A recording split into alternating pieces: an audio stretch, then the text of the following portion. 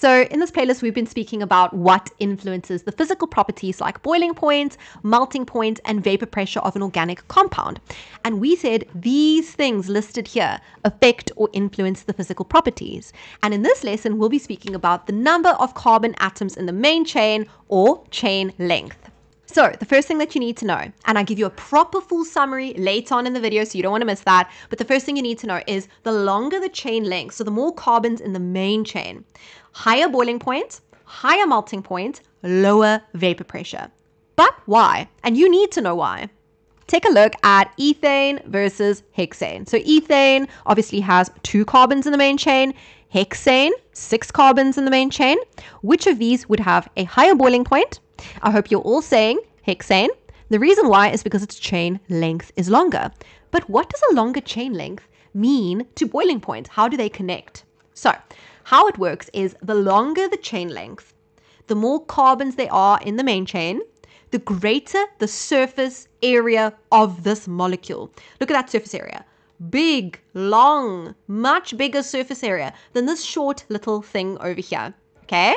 Bigger surface area, bigger molecular mass as well, which means that although they both have the same type of intermolecular forces, we discussed this in the previous video, alkanes, all types of alkanes have only London forces between their molecules.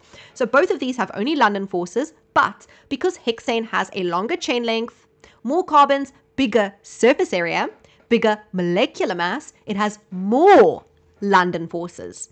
And if you have more London forces, you will have stronger London forces. And then the more or the stronger your London forces are, the more energy you will need to overcome the intermolecular forces, and therefore the more energy you need to overcome the intermolecular forces, the higher your boiling point, the higher your melting point, and the lower your vapor pressure. So it is this flow of logic that you will use to answer questions about chain length.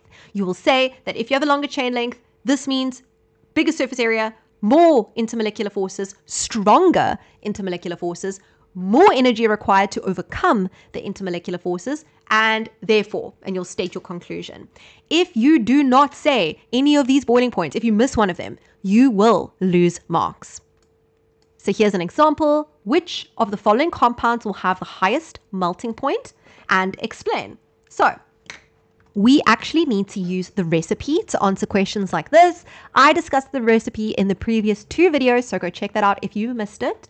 But you must always state the intermolecular forces of each.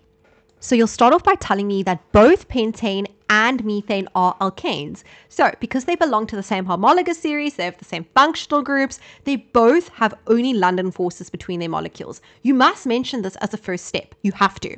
Then you say, but even though they have the same type of intermolecular forces, pentane has a longer chain length, so greater surface area and therefore molecular mass, and therefore pentane has more London forces, because if you have a bigger surface area, you have more London forces, therefore stronger London forces, therefore pentane needs more energy to overcome the intermolecular forces than methane, therefore the melting point of pentane is higher. And that's all that you really need to know about chain length. That's really the only way they can ask it. If you want to look at the next thing that affects physical properties, check out the next video right now. I'll see you there. Subscribe if you haven't yet. Bye, everyone.